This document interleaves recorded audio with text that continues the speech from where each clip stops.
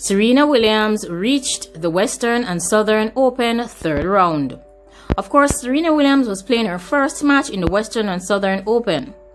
She overcame a scare against Dutch qualifier Arantxa Rus to reach the Western and Southern Open third round in New York.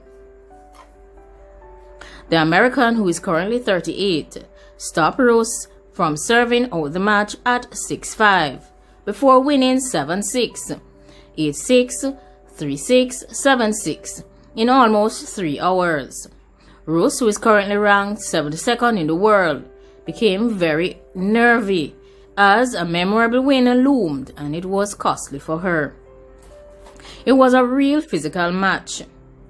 I played pretty well. I was being aggressive and I hit some good shots, but she kept fighting. The two-time champion will play Greece's 13th seed, Maria Sakkari, in the third round. It was far from a convincing performance from Serena Williams, who appeared to be struggling in the New York heat in the second set and also failed to serve out victory at 5-3 in the deciding set. Serena Williams, who is currently ranked 9th in the world, will be looking for a record equaling 24th Grand Slam title when the US Open starts on the 31st of August at Flushing Meadows.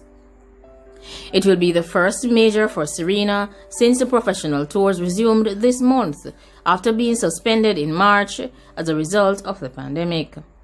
The Western and the Southern Open is usually held in Cincinnati, but has been moved to Flushing Meadows to create a two-tournament safety bubble. Serena Williams, who is currently seeded third, is the highest-ranked player left in the draw after Czech top seed Karolina Pliskova and American Sofia Kenin lost their opening matches. Like, comment, share, and subscribe. Let me know what you think about Serena's win over Arantxa Rus. Thanks for watching.